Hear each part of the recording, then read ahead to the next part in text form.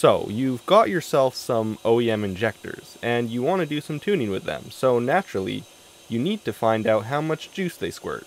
The natural first course of action is to scour the internet for any information pertaining to your injectors. Unfortunately, the internet did not have your answer, or was simply too painful. And that is why you are here, with me, to do math and experience a different kind of pain. Delicious.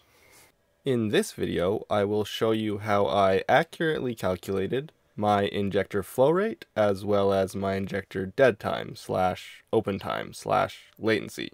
We will call it dead time for simplicity's sake. Injector flow rate is a fairly basic concept to understand, but some of you might be wondering, what is injector dead time? Well, here's a basic explanation.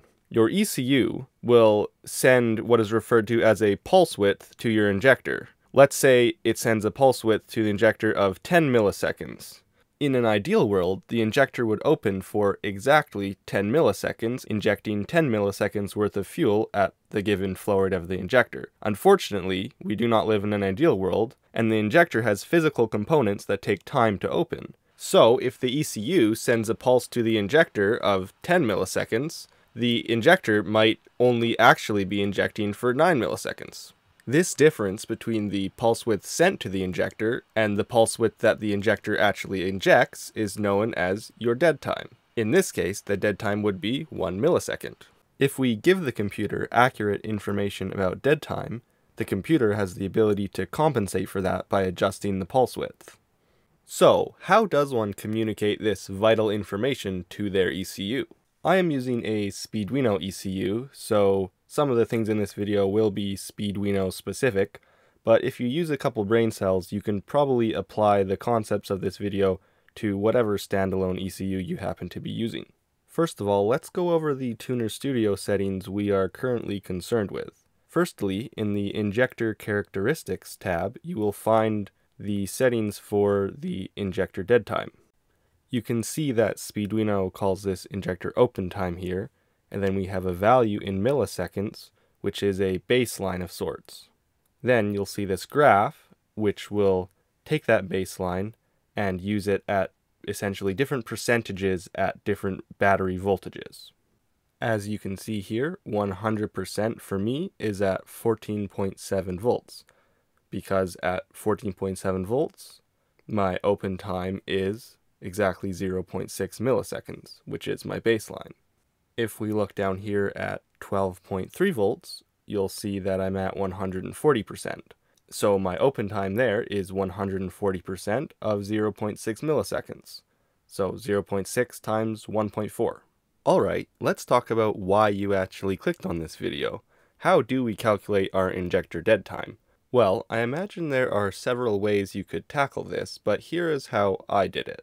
First, I used the hardware test on Tuner Studio and a stopwatch to turn an injector on for exactly 30 seconds. Using an accurate scale, I then weighed the amount of fuel that was injected in said 30 seconds. This can obviously be used to calculate flow rate, but for now all we care about is that, at least in my case, 123.3 grams were injected in that 30 seconds.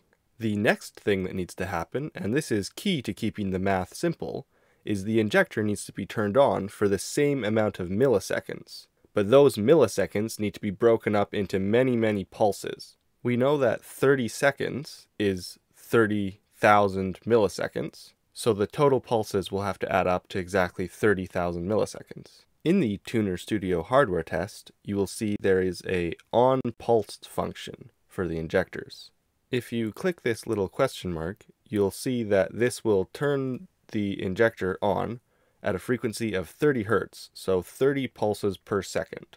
I have my pulse width here set to 5 milliseconds. 5 milliseconds times our 30 Hz gives us 150 milliseconds, so that's 150 milliseconds per second that the injector is theoretically open for. Now, to find out how many seconds we need to have our pulsed function running in order to get to our target of 30,000 milliseconds, we simply divide 30,000 by 150, which gives us 200 seconds. So we'll run this test for 200 seconds.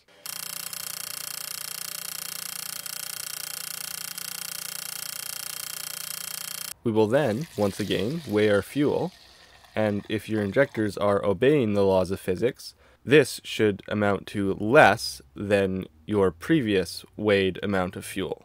In my case, this lesser amount was about 101.6 grams. So, how did this happen? We turned the injector on for the exact same amount of time, and we're left with less fuel. Well, if you haven't already guessed, this less amount of fuel can be attributed to dead time, and we can actually use it to calculate exactly what our dead time is. In order to do these calculations, we first need to know our flow rate.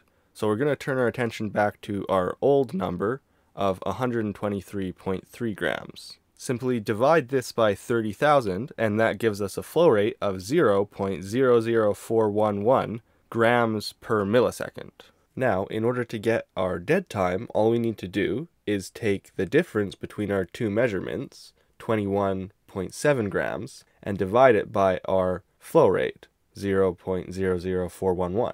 This gives us 5,279.8, which is our dead time in milliseconds.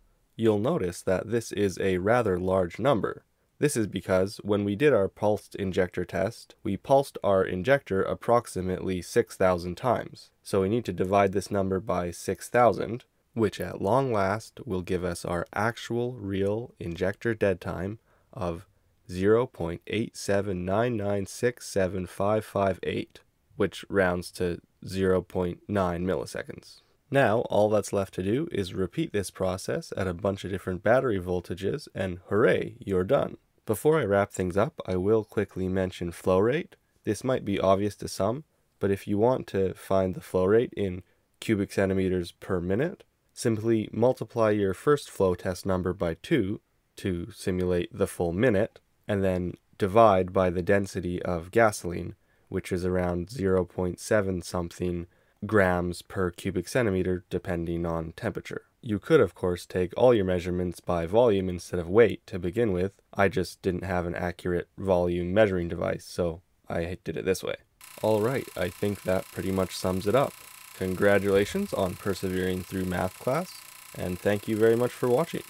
It has been absolutely mind-blowing to see all the support recently.